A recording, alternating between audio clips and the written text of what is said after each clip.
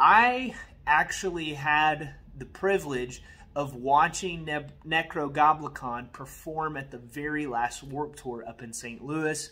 I'd never listened to their music before, and actually since then had never listened to their music before, but somebody told me about it. I thought, I gotta stop and at least watch. Guys, these dudes, it's hilarious. Everything, all of their music, Goblin themed. They have a mascot. His name is John Goblin.